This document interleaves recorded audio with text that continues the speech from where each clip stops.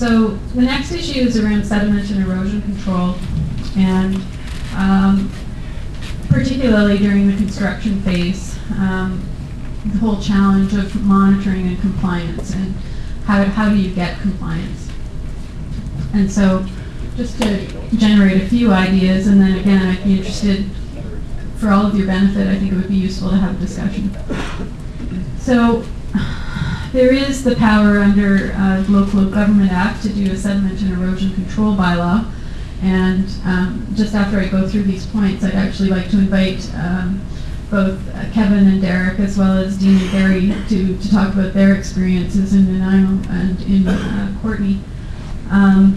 But obviously, these types of bylaws set out the best management practices, set the bar, set the standards of what's expected as far as on-site stuff. And I was reviewing some of the stuff at the back there. There's some really great images there of the kind of best practices that one would want followed.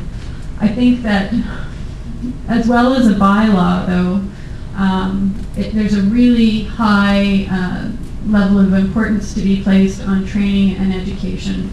And I've noted here both internal and external, and I think that it's a huge learning curve as far as getting people up to speed within the municipality, so all of the folks that are working within all the different departments around the importance of this issue, and then also doing training of the development community that you're working with.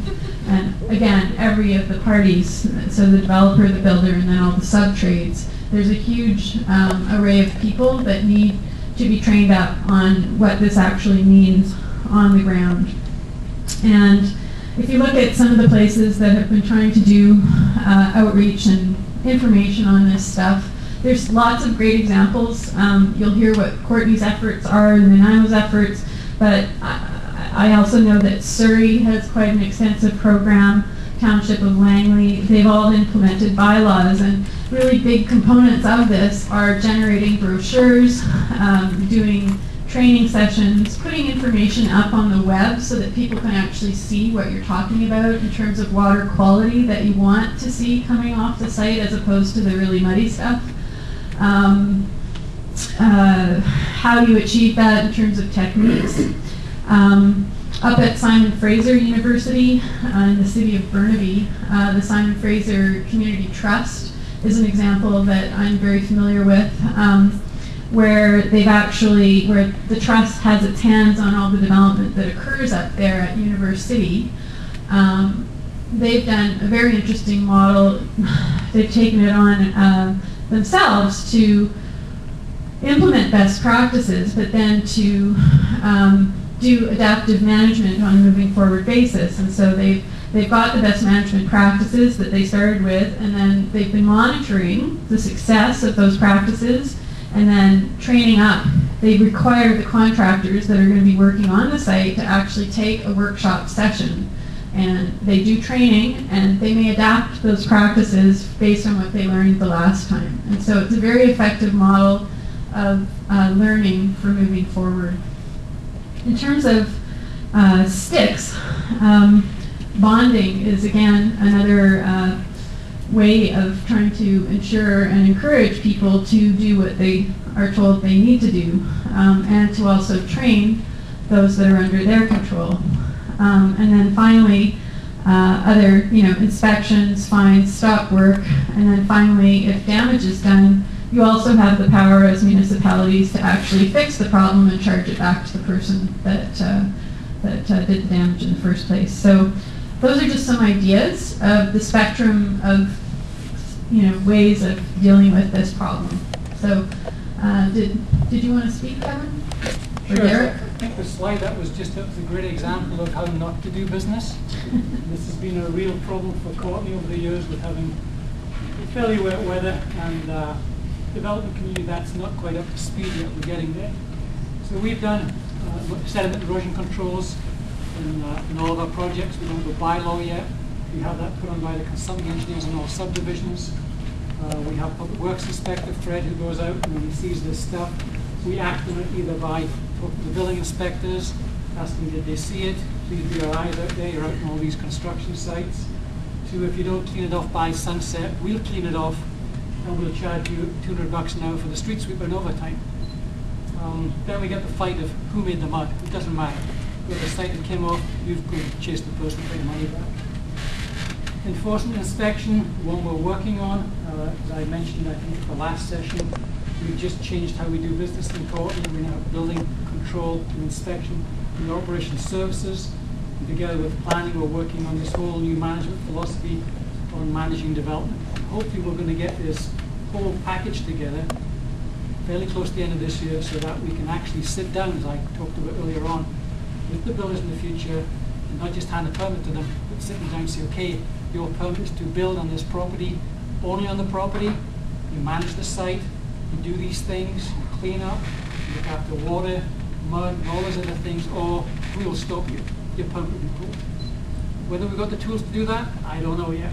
Hopefully we'll learn that today. And maybe we're going to change our building bylaw as well to give us those tools if they're out there. Thank you. I can just add on to that. I'm not going to go over the point. I'll just give you a Reader's Digest version of this. This slide is from a presentation that Kevin and I did down in, I don't know if it was in June or July earlier this year.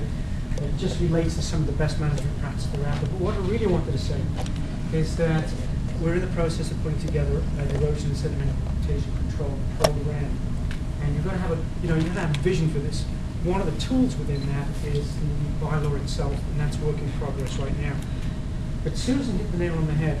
It's not a simple process. There's a lot involved in getting that bylaw into place. There's the legal part of it, going through council, making sure that you have the buy-in from your departments within the organization. Getting all of your documents together. There's a lot of documents involved in this, everything from the checklist through to the applications themselves. You get the permit if the permit is required, and then the explanatory documentation that goes out to the public, to the consultants and so forth.